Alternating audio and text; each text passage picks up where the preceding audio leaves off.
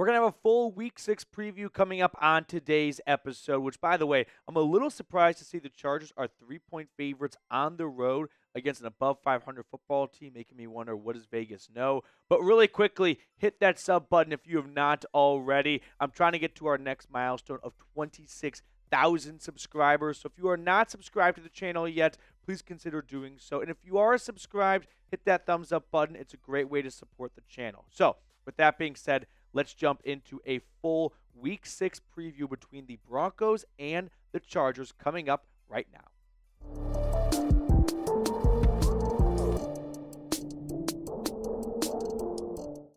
What's going on, Broncos country? Welcome on into the Broncos Breakdown. I want to run through everything you need to know going into Sunday, starting with some injury news on both sides going into this week of practice, plus keys to victory, and my prediction for this game. But some quick NFL news to hit on before we get much further. Obviously, we've all seen by now the Jets fired head coach Robert Saleh, what's mind-boggling to me is they have kept Nathaniel Hackett. The defense has not been the problem this year. The offense has scored the same number of points in the first 5 weeks of this year with Aaron Rodgers as it did last year with Zach Wilson. So, yeah, naturally the issue is let's get rid of the only side of the football that is working for us. But that's the Jets for you guys. I was really hoping Hackett would be named the interim head coach. It would just have been comical to watch that all over again. But this time it's not our pain and misery at suffering here. But without further ado, let's now start talking about the Broncos and Chargers. I want to begin the show by looking at both teams here with, Denver playing 5 games, the Chargers playing 4 games, a good enough sample size to have an idea as to what team strengths and weaknesses are. As we look at the Broncos offense, it's still reeling a little bit, but they've played 5 games. One was a torrential downpour, so that's going to, no pun intended, water down the stats. And then the other one was rookie quarterback debut week 1. I'm not going to read too much into that. But the Chargers defense, no surprise, under Harbaugh, is playing lights out football. But what I am going to take a close look at is the Chargers offense against the Broncos defense. One stat in particular that jumps out to me is only 4 games, but Herbert and company have only turned the ball over twice. Meanwhile, Denver's defense through 5 games has forced 8 takeaways, which is 6 in the NFL. So a little bit of oil meets water right there. That could be a big difference maker in this game. Do the Chargers continue to protect the football, or do the Broncos defense continue to generate takeaways, which has been a big contributing factor, that along with the sacks amid their 3-game winning streak. So now let's look at the injuries. First off, for the Broncos, right before kickoff on Sunday, they unfortunately placed running back Tyler Badie on injured reserve. I don't like when teams do this on either Saturday or Sunday. Saturday, I'm busy watching college football. Sunday, just sneaking that in right before kickoff, like all eyes are on the game, and now we got to deal with an IR assignment. So, yeah, quick reminder on that. Alex Palczewski, who has done a phenomenal job of filling in for Mike McGlinchey at right tackle, he left Sunday's win over the Raiders early with an ankle injury. Luckily, x-rays came back negative, so we'll see how he fares this week of practice. But you're already down your starting right tackle who's on IR, and now you're down your backup right tackle potentially, and you've got a ferocious Chargers defense opposite of you, which is only getting healthier coming out of the bye. Not ideal. And then center Luke Wattenberg, he left early with an ankle injury as well. Alex Forsythe filled in for a little bit before the game ended, so definitely something to monitor for these 2 players. Now, as for the Chargers, they come off a bye, so they are well rested. They are getting healthy. Justin Herbert has been battling an ankle injury, which we'll look at closer later on in the video. Joey Bosa and Rashawn Slater on Monday's practice coming out of the bye were both on the limited side. Meanwhile, like Joe Alt, for example, appeared to be a full go. We won't get a full injury report with limited or did not practice or fully participated until Wednesday. But for the most part, the Chargers are getting healthy after a couple of early injuries. Surprise, surprise for the Chargers. But who you got in this game? Broncos or Chargers? Scroll on down. Let me know. It's the pinned comment. So if a YouTube ad break comes on by right around now, take advantage of it. Drop a DEN for me in the comment section below. Let's peek at my first key to victory for the Broncos. That is winning at the line of scrimmage. This has been crucial for Denver throughout this 3-game winning streak. They have found a run game, and they have been able to stop the opposing run game. Sorry. But for the Chargers, I mean, their bread and butter so far this year has been running the football. Anyone want to guess which two games they won here?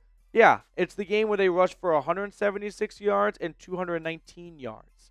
Meanwhile, the games they have lost, 61 yards on the ground and 55 yards on the ground. And the Chargers' run defense is very similar. Anyone want to guess which games they won here? 71 yards allowed against the Raiders, 90 yards allowed against the Panthers. Meanwhile, the Chargers and Chiefs both went over 100 yards. So it's pretty black and white for the Chargers when it comes to their success. Running the football and stopping the run, which is exactly what Jim Harbaugh did for a decade at Michigan. It's what he did with Frank Gore in San Francisco. He wants to win at the line of scrimmage. That is Jim Harbaugh for you in a nutshell. So try and take away his biggest strength. Meanwhile, Denver's run game has completely turned around after a horrid start to the year, 81.5 yards in the first 2 weeks average.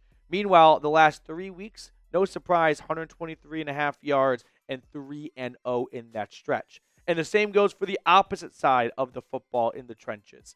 143.5 yards per game in the first 2 weeks allowed, 90 yards per game allowed on the run side of things over the last 3 weeks. So just like the Chargers, the Broncos are having a lot of success when they run the football well and when they stop the run. And that's kind of true across the league right now, with a lot of teams struggling to get consistent passing games going due to the dreaded too high safety. You want to beat the too high safety look?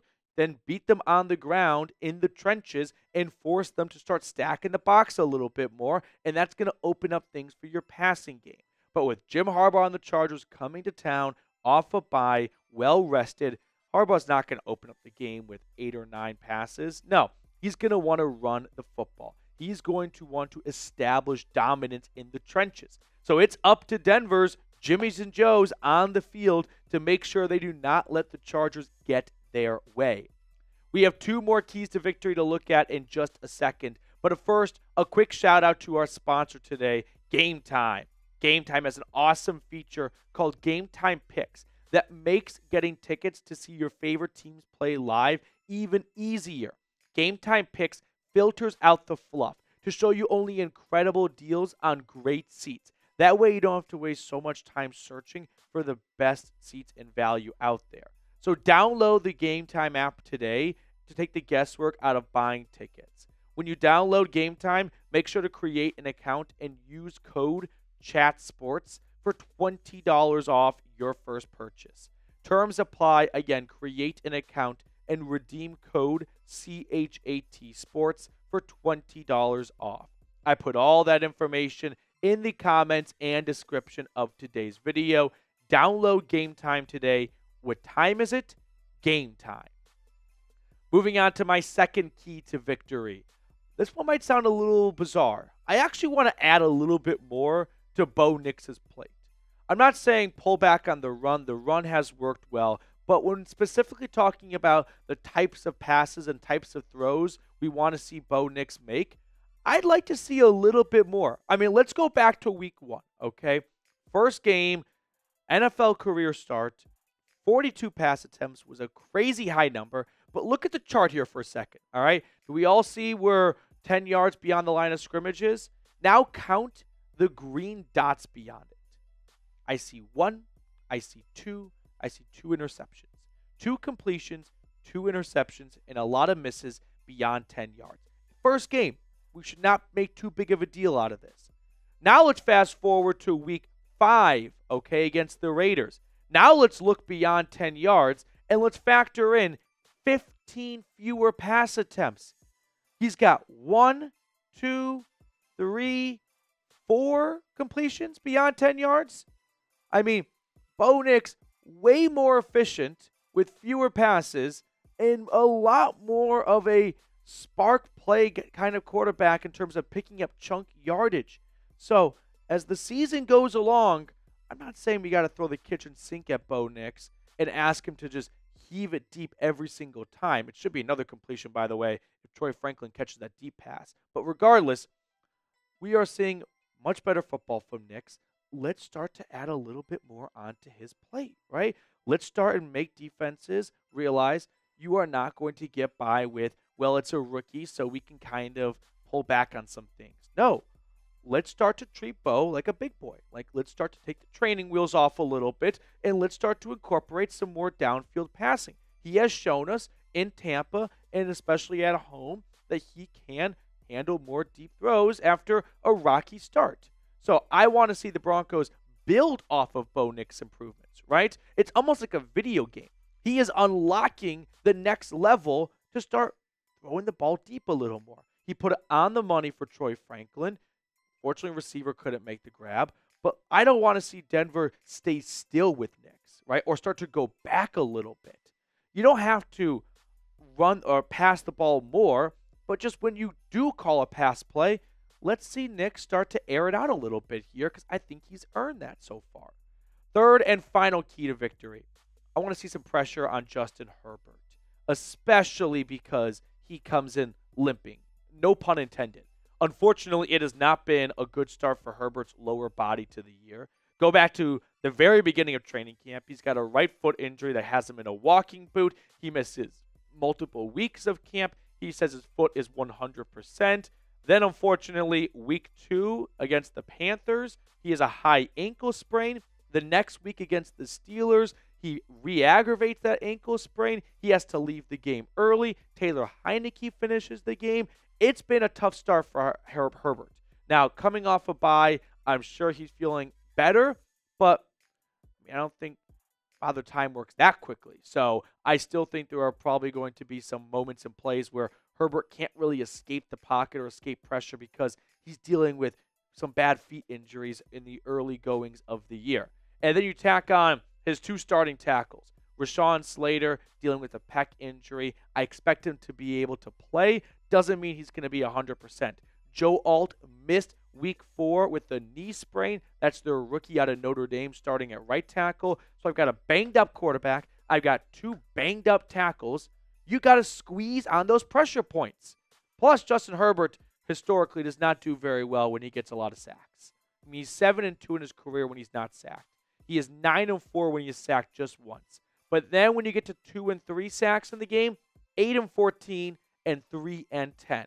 So Jonathan Cooper, Nick Bonito, Zach Allen, Baron Browning's on injured reserve. These 3 guys have done a great job of stepping up. Rookie Jonah Ellis is doing a really nice job of filling in for Browning. Let's see these guys continue to have really good starts to the year and apply pressure to the wound, which is a quarterback that might not be as mobile as he usually is, and 2 tackles that are playing through injuries right now. These are my 3 keys to victory for Denver. Let me know if you have one. It's always fun to hear from you guys. But I do want to know what your score prediction is because I'm going to give you my score prediction in just a second. But scroll on down and give me yours. I'm going to go Broncos 20-14. I am a little afraid that Vegas has the Chargers favored. Like, it's just bizarre. On the road, above 500 football team. Don't get me wrong, I do think the Chargers are a good team and they've got a great coach in Harbaugh, but I'm gonna take Denver in this one. Give me win number 4 in a row. The Broncos improve to 4-2.